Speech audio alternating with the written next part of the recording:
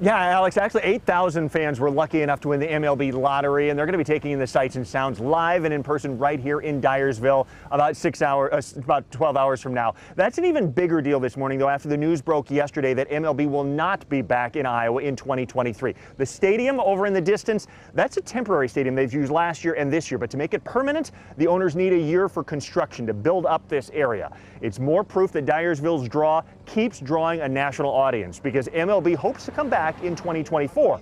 And last season's buzz brought more visitors to town in the last year than they've seen in a lot of years. People like the Cubs and Reds fans who've already made the pilgrimage to town this week, and they've dropped a lot of money on this uniquely Iowa experience.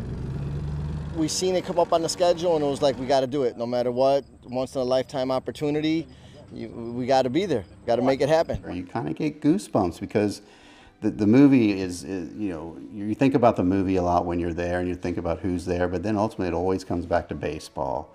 And it is kind of a magical place, and it feels cool.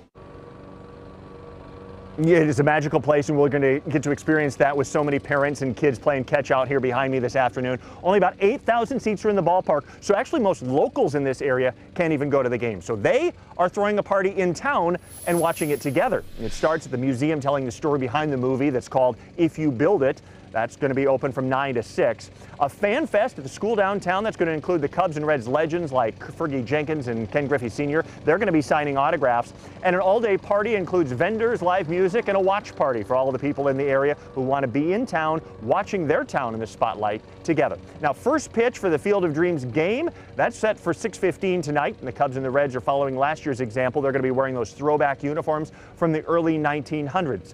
So keep it tuned to KCCI throughout the morning for the rest of the day as well for more from Dyersville and the Field of Dreams. Everybody's excited that Major League Baseball is back in Iowa. The lawnmowers are out already getting this field ready to go. And Alex, I'm sure the excitement is building at the fair too.